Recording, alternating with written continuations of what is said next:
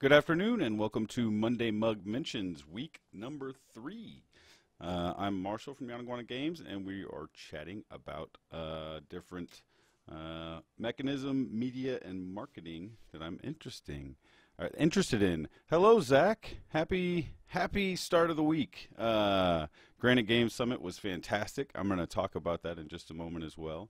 Actually, my coffee this week is in a Granite Games Summit custom mug here. So I got this weekend at Granite Games Summit in New Hampshire, where I had a blast, and I'll get into that in just a second.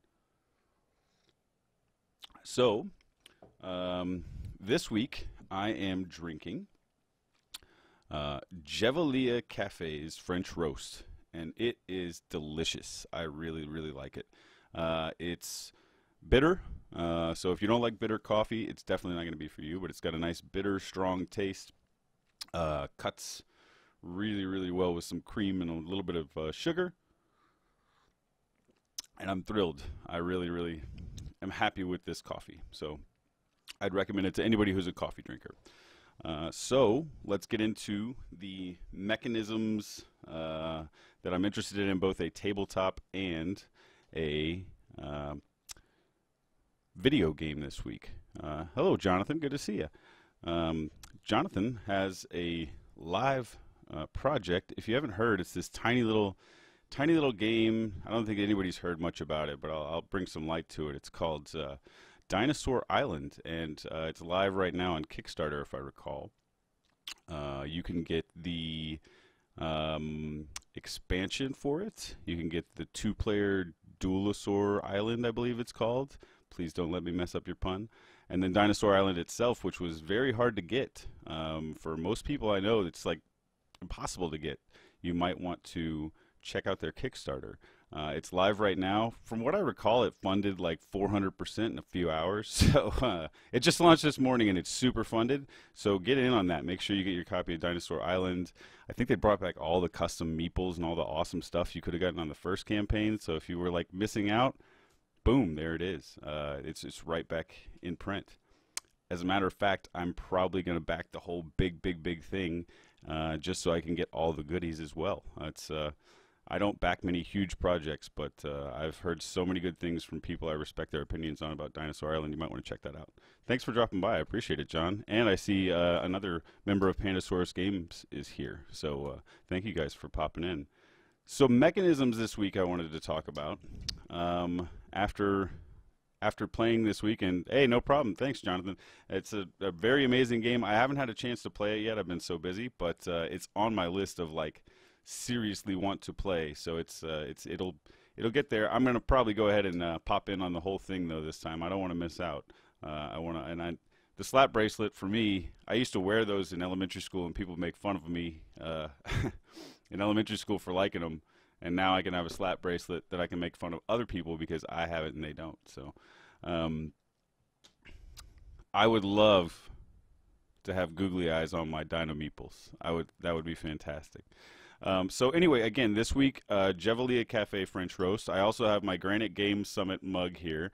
I got this weekend at Granite Games Summit, where we went to play some Record and some amazing games. I got to meet Gil Hova. And before we move into the mechanisms, actually, I'll mention he was kind enough to sign my copy. Let me get the coffee out of the way here. Of Wordsy. And it says, "Word up, Marshall," from Gil Hova. And I had an amazing weekend chatting with Gil. One of my new favorite people. I already loved listening to him on Ludology, but after meeting him in person, I'm like a super fan right now. He's very pleasant person to chat with. I had a blast talking with him, and I look forward to seeing him again at Unpub very soon. So I also wanted to share that since Jeff Engelstein signed my copy of The Expanse at PAX Unplugged, I now have both hosts of Ludology's signatures on games. And actually, I had not yet played Wordsy, and Gil taught me how to play, and I have not yet played The Expanse. So maybe if I can get Jeff to teach me The Expanse, I'll have a shared awesome experience. But no matter what, I'm really, really thrilled to have those games signed by them. And yeah, Gil really was very pleasant to chat with. I had such a blast. Gil is the best. I agree, Jonathan. And slap bracelets are rad. I agree. And I see Samuel just joined. This is actually Sam from Runaway Parade. They have an amazing game called Fire Tower that I got to see again this weekend, and I'm so looking forward to it. I believe the Kickstarter is coming. Sam, feel free to tell me when the Kickstarter is coming here in the comment, and I will definitely let everybody know. So again, you guys, John Gilmore from with Pandasaurus Games, and I believe I saw McNair pop in there, and they are both having a fantastic Monday. I gotta say, this is like anybody who says don't launch on a Monday doesn't know what they're talking about, because look at this campaign. It is going through the roof, and it's I will be part of it as well. So in terms of backing it, absolutely. All right, and Rob Kalajian, you better stick around. We're talking about you this week. Okay, so let's get into the mechanisms. I wanted to talk about something that came up this weekend at G2S while I was playing with some different people. Granite Game Summit in New Hampshire is a blast. If you have not been, you should definitely make the trip, make it part of your annual schedule. I think I will probably always be back. It was super fun. So, Rob, I'm glad you're here. Okay, so mechanisms. I'm talking a little bit about dexterity this week. So Meeple Circus by, I believe it's Matagot or Matago. I don't know how to pronounce the publisher's name perfectly, but it's a dexterity game that adds a little bit of Euro to it. So you've got these different objectives where you've got to stack certain types of circus-based meeples on top of other circus-based type meeples. So and again, Sam said that Fire Tower is launching April 24th. You guys make sure you look out for that. So in Meeple Circus, again, it's sort of a weird game where you're stacking like you might need 2 tigers. Michael Wright from Unfiltered Gamers here. Hello, Michael. You stack these meeples in Meeple Circus on top of, let's say you have a board and 2 tigers and maybe an elephant and a ball. And all of these things got to be stacked in certain ways to get the most points, because there's cards that dictate which thing needs to be stacked on top of the other. So I generally am not a huge dexterity game fan. I've seen a few recently that I'm very interested in. There's one called, I think, Mars Open, where you like flick a golf ball thing, and I'm a huge golf fan. I play golf with some of my game friends, and it's a very cool looking idea. So I'd like to see that one. But Meeple Circus, I played and I had a real blast, because you've got these objectives and you're under a time limit and you're kind of just trying to stack everything up while also forming the best possible score in your head that you think you could accomplish in your little circus ring. And you have these different rings of circus, and so sometimes you've got to stretch between 2 rings on your board of the circus and things like that. So it's a really interesting, fun game I played recently at the Providence Game Guild, and I saw a lot of people enjoying it at Granite Game Summit, and it got me thinking more about dexterity games. Brad Taylor, good afternoon. Good to see you. Good to see you. Gail Mello, good to see you from Board Game Breakfast. Good to see you, sir. So after thinking about all these different mechanisms and dexterity, I thought, what's the video game that I play that's the most, I guess, difficult for me personally in terms of like dexterity? And it's Rocket League, which is a game by Psyonix. It's if you've never heard of or seen Rocket League, it's remote controlled, ideally rocket cars that can boost into the sky playing soccer against one another. And it's pretty incredible in terms of just the idea. You've got a juxtaposition of, 2 things that don't generally go together. Similar in my mind, to like a Eurogame style and a dexterity game, which is what Meeple Circus is doing. Good morning, Dan Kocher. Dan is the purveyor of Tectonic Studios, and they make some amazing custom wooden stuff. And as a matter of fact, show off some of Dan's handiwork here real quick. This is one of Dan's painting trays right there. You just get this in flat sheets of wood, you punch it out, you put it together, you put all your paints right in there, they stay, and this sits right on your desk. It is wonderful. Dan, yeah, what kind of coffee are you drinking? I agree with Zach's question. So I am really impressed with this, and I'm looking forward to more products from Dan. Can't wait to see him at PAX East so I can get somewhere to put my stuff.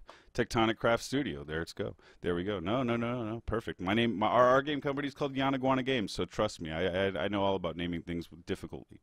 So, but anyway, in Rocket League, you can get better by spending more time doing, difficult hand motions. You're trying to hit a ball into a goal just like soccer, but instead of people, you're using a remote-controlled car that jumps up in the air and has all sorts of, cool effects and things like that, which is what makes the game attractive.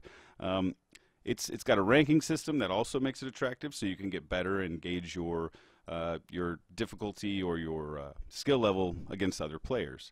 Now, what's interesting is I didn't think about this until just recently, but one of the few ways or kinds of games that you can go home and actually practice is dexterity games. You could actually take a dexterity game home and say, okay, well, Meeple Circus, I'm going to practice stacking things as quickly as I can in different orientations, and if I get better at that, then I'll be better at Meeple Circus. Similar to Rocket League, you'll get better at it if you practice doing it over and over again. And I don't think, for the most part, there's many games that against your opponent you can gain advantage by potentially playing it more often, other than to know the system that the game is there. But if all the information is laid out and everybody's got a relatively equal skill basis, you can't really practice to get better at some board games. But with a dexterity game, you certainly could. Now, I don't know that you would. I don't know that practicing for Meeple Circus would be fun per se. But it did bring to the mind this Mars Open golf game where people are flicking something into a box across sort of a table. You could practice that. That could become a competitive event. Speed games. And that's an interesting genre, speed games, where people are doing things like stacking cups. That is a game. The cup stacking thing was a craze for quite a while. And chess, that's an absolute good point there, because I would think that you can absolutely practice chess. I would think almost any abstract that's got a two-player abstract of that nature, you could practice to get better at. So I may have to retract my statement a little bit. That definitely makes sense. But yeah, I was thinking along the lines of like crokinole. You could sit there and practice crokinole at your house and get better at it and things like that. Now Jonathan brings up an interesting point. Chess you could absolutely get better at. So could you get better at, let's say, scythe, viticulture? I would think anything that requires a substantial amount of diplomacy would require on your playgroup. But Scythe does have an Atoma that I've played many times. I don't feel like I'm better at playing Scythe against opponents when I play the Atoma, though. I feel like it's a different experience to a certain extent. But yeah, that's an interesting point. Chess brings me to think about, now, are you playing the AI, or are you playing yourself in chess? I assume you mean you're playing yourself, so you're playing both sides of the board, which brings in that sort of what we do, the play testing before you even bring something to a group of people. So I do this very often when I'm testing a game to see if it's even fun. I'll play 2 or 3 players worth of turns for an entire game, and just say, well, what would I do if I was this type of player? I'm an ex-Magic player, so sometimes I'll play as Timmy as one person, Spike as the next, and I agree. Jonathan says, I think your delineation of having full open information kind of eliminates a lot of games that are state dependent. And I think that's more probably what I'm touching on, is the state dependency of so many board games, being that you couldn't necessarily practice those situational aspects of most games, because they depend on so many different aspects of the state of the game and the type of opponent you have and all those sorts of things. Whereas with a dexterity game, it's who does this one thing the best, or at least this combination of things the best. So I've never designed a dexterity game. I've thought about them. I think they're neat. I've been trying to push myself to make designs that are outside of the things that I generally like to play. I'm going to read something here and take another sip of coffee. Jonathan says the thing about Meeple Circus is that your opponents don't have that much effect on your play at all. And I agree. I think Jonathan is right. That's part of the reason that would be so easy to say, I'm going to practice. Most dexterity games are not going to keep your opponents at odds with you because it would make them overly difficult, I would imagine. But Jonathan brings up your opponent is physics in a dexterity game, which is the universe's AI. I like that. That's a fantastic way of thinking about that. Even simulated physics, like in Rocket League, are your opponent very often. Gil says the more you play a game, the more you familiarize with the possibilities and recognize strategies, so making you a better player on any game. I think that's somewhat true, and I think knowledge of the game as a whole is definitely going to give you a better, I guess the word would be a better complete strategy from beginning to end. But I guess I'm assuming in this situation that all the players at the table have a similar skill level and a similar understanding of the strategy from beginning to end. We're sort of assuming an ex-player that shares all these sort of abilities, and I realize that's also not reasonable either, because generally who you're playing with is going to determine how you play very often. So Lindsay Davis from Foam Rain Games, which is a fantastic vendor up here, and they also do enamel pins and some also very, very cool stuff. Lindsay says there's also a difference between being able to recognize the strategy and actually putting it into practice, which is totally true. I can tell you a very good strategy in Food Chain Magnate for doing well. And yet this weekend at Granite Game Summit, I ended up with 92 points, $92, 92 bucks. I've played the game many times. I've scored hundreds of dollars, plenty of times. I was so frustrated with both myself and sort of with the game for being that brutal to me that I made one or two mistakes, and it really, really kept us. So it's interesting. The two newer players in Food Chain Magnate this weekend absolutely destroyed the two of us who had played before, and there's something to be said for that game too, in that, like, it doesn't matter how good you are at it. If somebody does something to keep you from operating properly, it's debilitating, which is one of my favorite things about the game. It is one of the meanest games ever, but I do enjoy it. And then Gil says some of us have no dexterity whatsoever, and I think I'm totally understanding of that. I am somewhere between none and a tiny little bit. So when we were playing Meeple Circus, I could tell that other people had a better stacking ability by all means, and that I was knocking things over or dropping things on a fairly regular basis. I am not a great Meeple Circus player. I did not win the game by any means, but it's fun. That's what I found. I was still having fun even when I was poor at it, which is not the case in something maybe that's a 2.5-hour strategy game. If you're having a poor time or you know you're playing poorly, that game is sort of dragging on for you, I feel. Zach says the game Garbage Day is a very mean dexterity game that I don't think you can practice without trying to beat yourself. And that's something too. Games where you need an opponent to sort of take that, I find are hard to test against one another too. I've recently run into that while thinking about some different ideas for games, in that, I'll want an opponent to sort of be super mean, but would this person be that mean or Machiavellian in a game? It's sort of an interesting thing to realize. So I really, really think that that's the mechanic, is like dexterity, that I'm interested in maybe working on next, that's outside of my comfort zone. Both that and social deduction games are things that I've generally kind of put the poo-poo on. I haven't enjoyed. And I think that's doing a disservice to myself and the game industry, in terms of not even just completely writing them off. It's possible I explore these ideas and we look at them and we go, yeah, that's not going to be fun. Okay, let's move on back to what we're used to doing, which is more strategy-based or fun-based games with theme and stuff. But not to look at things seems really silly, and I think that writing off a particular genre of game is not...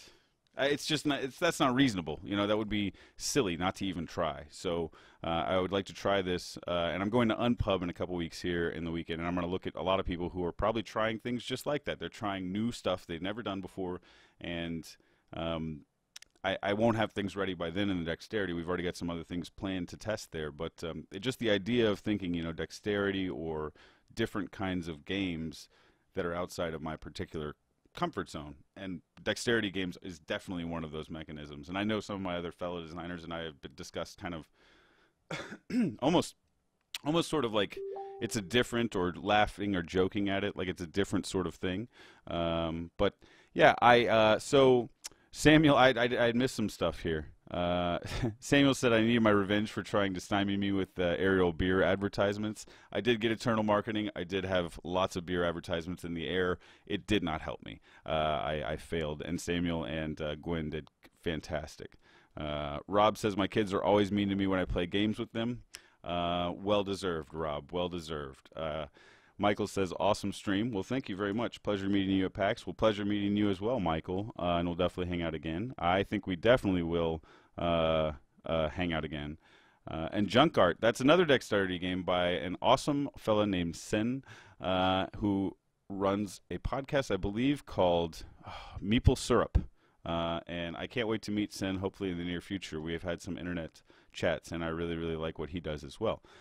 So let's get on to the media that I like, and I'm glad that Rob's here. It's Pawn's Perspective with Rob Kalajian, and he writes amazing articles about games, does reveal videos, unboxing videos, but he does them in a way that's honestly not self-aggrandizing or whatever you want to call it. He's very, very, very kind about the way that he does his reviews. He's very, very thorough. He's not trying to sell products generally. He's just showing you here's what it is, and I really like that. His articles and his reviews are extremely thorough, and they're thoughtful, and they come from sort of a place of a gamer that I identify with. And so that's why I really always kind of paid attention to what Rob was doing. Even when I was down south, he was with something called, I believe, a Purple Pawn he was writing. And when I moved up here, I got to meet Rob, and he's a very, very, very cool and nice guy. And I really, really like most of his content is so well done that, you know, you can read it and you'll sort of have a thought process afterwards. You think about, oh, I didn't think about this game that way, or oh, that's an interesting way to approach that subject, and it's just something that I really, really like. So Gil says, Strike is coming out with a new theme. I always make fun of it, but it's actually very entertaining. Lindsay said, a side note, will I see you at GAMA? Unfortunately not. My beautiful wife, Courtney, is 7.5 months pregnant, and I have clearance for one more thing, two more things technically, but one more thing that's far away, which is Unpub in Baltimore. After that, I will be at PAX East in Baltimore, or sorry, in Boston. However, I can drive home from that every night and be close enough to the family not to, you know, worry about things. And if baby does come, I can get the call and drive home immediately. So no GAMA this year. Next year, GAMA and Origins are very, very possible. They're very likely, almost certainly. We've already talked with everyone there and cleared that up, even though I'm missing this year. So. Dex games are very group dependent. I definitely agree with that, Gil. If everyone's having fun, you're usually having fun. If people are complaining that you're playing a dexterity game, it's harder to have a good time. That tends to be the case with most game types, and I think that's often dependent on your game group for sure. Rob, so and I can't wait to meet you at Unpub as well, Jonathan. I'm really, really looking forward to that. So Rob, no thanks, no like aw shucks. You're really good at writing quality content that gets to the point of the game, as opposed to saying, here I am, look at me. Oh, and now I'll also talk about games. Rob's also very respectful of the games that he talks about. Even if he doesn't like them, he respects the work that goes into them and things like that. I think some game designers tend to forget that, you know, this is a labor of love. It's very, very, you put a lot into a game no matter what you do. If it falls flat on its face, there's a respectful way to say that it's done so, and there's a disrespectful way to say that it's done so. And I think essentially that like Rob has been able to say, like, this game doesn't, you know, suit me, or maybe it lacks in these areas, but usually is able to speak to some of the different positive things that the game has done, and generally that's something I really appreciate too, is when just game reviewers are respectful of the industry as a whole and how much work goes into publishing a game, and even if something maybe doesn't, you know, doesn't stand up all around, they understand that the creator's trying to do something, and maybe on the next one they'll do better. Rob reviewed, I don't know if he reviewed or not, but he definitely saw my first game, Shipload of Gold, at some point. It was not a very good, you know, full title. There were many issues with it, art-wise, balance-wise, and just overall, as a finished product, it was not perfect by any means, or even close to it. But Rob was able to give us a second chance on something like Stir Fry and look at it and go, okay, this is, you know, they've learned from their mistakes and things like that. some reviewers that we've met didn't even look or respond to our emails about Stir Fry because Shipload had been our first foray into gaming. So it's very, very nice when you meet a reviewer who's also very, very kind in person. And I've met Rob a few times at events up here in the New England area, and he's very nice, he's very genuine, and he's very honest. And I think you should always have an honest voice as a reviewer. And I also know that for a fact he's not in the pocket of any sort of major game distributor or game company or anything like that, which I love, being able to support someone who's just doing their own thing, which I know he is as well. So that's Rob from Pawn's Perspective, and that's the media that I'm interested in this week, and I follow pretty regularly. I mean, I'm also a Patreon supporter of Rob's site. So, and then marketing this week. As we finish our cup of coffee, I'm going to talk about Druid City Games and James Hudson.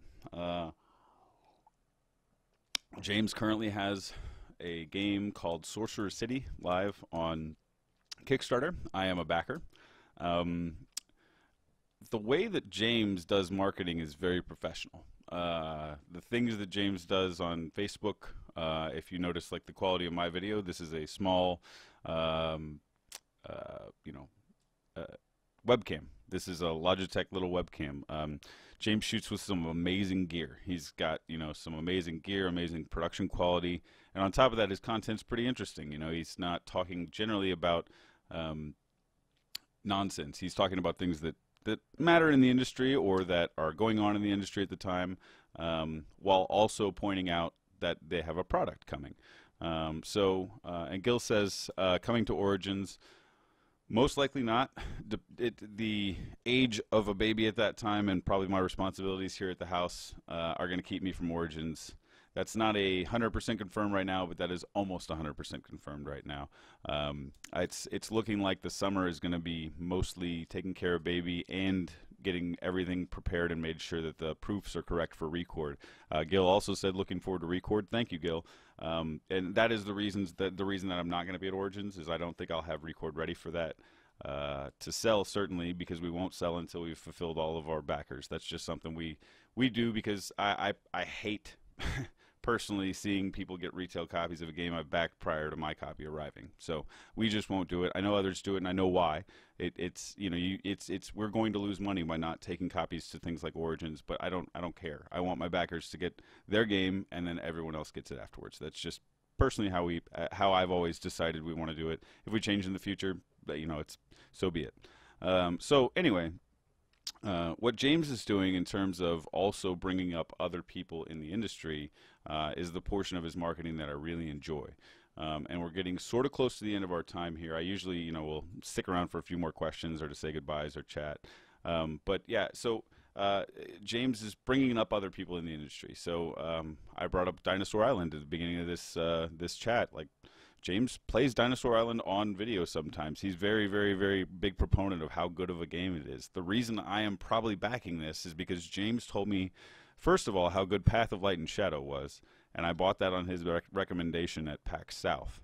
It's an amazing game. It's become one of my favorites. So then if James says to me that Dinosaur Island's an amazing game with, things that I'd like in it, well, your last recommendation panned out pretty well, so I might as well, listen to this one. Brad said Kineticon. Almost certainly. That's one I can drive to and from, and I believe I am helping judge the Connecticut Festival of Indie Games this year with the amazing crew that runs that. So thank you, Gil, for recognizing that priority is straight. I also want to keep a happy marriage, and I think that staying here to help out while the baby is probably in sort of that difficult time and mom's recovering and stuff is a good thing to do as well. So I appreciate that, man. Thank you for giving me the pass. But again, just like the last thing about James, Druid City as a whole is James does an amazing job of sort of the brand being this whole thing. However, it's an interesting thing. There's something I wanted to bring up about it where somebody the other day said to me that, Grim Forest is James's game. And I thought to myself, as both a publisher and a designer, well, that's Tim Eisner's game, and Tim Eisner is a fantastic, developer who's put this game together. So I know James put the game together as well. He's the he did everything. He's the publisher as well. They put it together. but I would think of it as a Tim Eisner game that was published by Druid City, and James Hudson helped facilitate it all and stuff like that. And it brought this interesting thing to my head of, do people identify a publisher as the creator of a game? I know that Stronghold Games gets a lot of things for like a Terraforming Mars, and Jacob was the designer. It's a mutual relationship. I think that's something to be constantly aware of. Is it's a mutual relationship. More people had eyes on that game because James was working to make sure that people saw it, and more people know who Tim Eisner is because the game was put out by a group that's got a substantial number of followers. So it's important to me that the designer of the game be at the forefront, though, if they want to be. It may be that Tim decided, hey, I want you to run that show. I just want to make games and do my thing. And I know a ton of designers like that, and I totally respect it and I love it. But for my personal perspective, if the designer wants to sort of spotlight and be in the spotlight, I want them to sort of, hey, you this is your game. You show it off. You go do these things. So it was interesting to me just to hear that somebody had that perspective of the publisher's. It's the publisher's game. I agree. And Jonathan says it's weird about certain the credit for Imperial Assault is of course from Fantasy Flight. They do the work. They do put the designer names on the boxes, including Jonathan's. Which, by the way, I didn't know when we had dinner in San Antonio that was also one of yours. It's sitting right up there on my shelf. Huge fan of that as well. So fantastic game, sir. But the brand of the company is the main driving force, Jonathan says, and I totally agree with that. I think it's if Yanaguana Games is thought of as a poor product or a producer of poor products, then any designer who signs a game with us is going to have a harder time selling games, right? But if we're thought of as quality products, then it's going to be much easier to sell games. So yes, you definitely want the actual brand that's supporting your game to do very well. And I think in that situation where Grim Forest had this symbiotic relationship with being brought to Druid City, getting an amazing treatment, and then Tim Eisner, sort of blowing up because, in my opinion, that game blew up. So that's a Tim Eisner game that blew up. I think from there you can sort of see the beneficial relationship that a publisher and a designer can sort of find, and you can see something skyrocket. Right now, I think Jonathan, what he's done with Pandasaurus, with Dinosaur Island, you're seeing that too. Pandasaurus's first few games are very different from Dinosaur Island. Excuse me. If you look at their previous games, they're more in line with traditional Euro games, or the artwork at least is more in line with the things that you'd go, okay, that's a Kickstarter project. Dinosaur Island is like something out of I don't even know how to explain it. It's something like out of Back to the Future meets Jurassic Park meets synthwave, and it's awesome. It looks amazing to me. I only missed the first one due to financial stuff. It was too expensive for me, and I didn't know enough about it. And now, of course, I'm all about getting the next one. So, excuse me. Jonathan says everyone talks about games like Rebellion and X-Wing as for the company as opposed to Corey or Jay, and I agree with that. I've met there's a gentleman up here named Craig Van Ness who was the HeroScape designer, and people do, diehard fans do understand that he made those games. However, for the most part, people just think HeroScape's a Hasbro product. And then Gil says, when a company puts out a great amount of games, we normally start connecting the games and the publisher. I think Renegade's a good example of that. It's a fault on us, but I think it'll always happen with some brands, Gil says. Yeah, I think it is a fault of the consumer to do that, because then you give them a pass on a game that's maybe not great. But at the same time, building your brand is part of building a company, so that's definitely there. And Jonathan says, yes, definitely. I think part of it is all of us growing together, though the art is mostly their vision. That's amazing. I mean, the design and the art and all these things come together in this sort of nice finished product, and then you have a great campaign that's on its second run and doing fantastic. So that's something to learn from.